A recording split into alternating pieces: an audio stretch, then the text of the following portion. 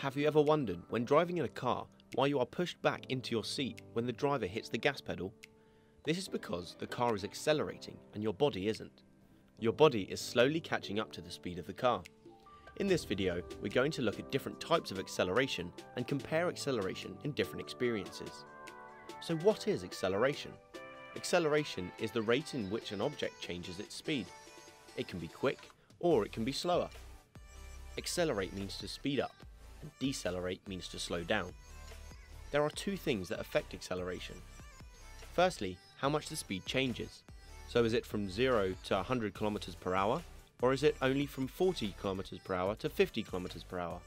And secondly, how much time the change in speed takes. So have you gone from 0 to 100 km an hour in 10 seconds or 20 seconds? So how can acceleration be measured? Since acceleration is the rate at which an object changes its speed, you can say that acceleration is the change of speed over time. The unit of acceleration is meters per second squared. If we look at acceleration on a velocity time graph, the different options look like this.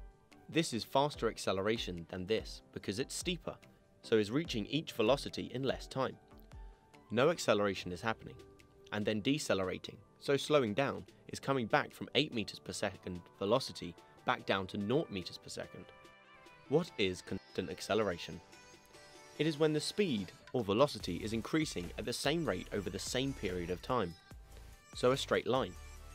But maybe you start off just giving a little gas, and then once you're on the motorway you want to hit full speed sooner, so you accelerate faster. This would be a curved line like this on the graph. Or maybe you're decreasing your acceleration, so you started off with a big push accelerating quickly, and now you're accelerating up to your max speed at a slower rate. What do you think this would look like on a graph? So your velocity is increasing, but at a slower rate than before. Pause the video and have a think. Did you think a curve like this? The car is still accelerating, but the rate of acceleration is slowing. Can you think of acceleration in the real world? Pause the video and have a think.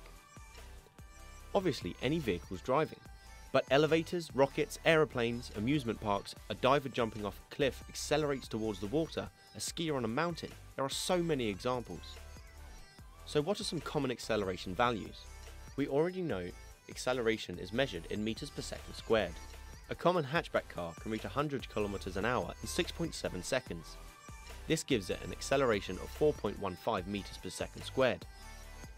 This calculation is because we have to turn the 100 kilometers into meters first, then turn the per hour into seconds by turning it into minutes and then seconds, and divide it by 6.7 seconds to get the acceleration.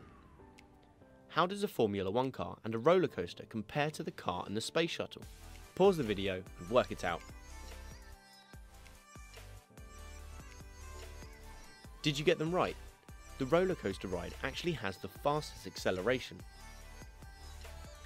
In this video, we have learnt that acceleration is the rate at which an object changes its speed. Two factors affect it: how much change in speed there is, and how quickly that change happens, hence the equation.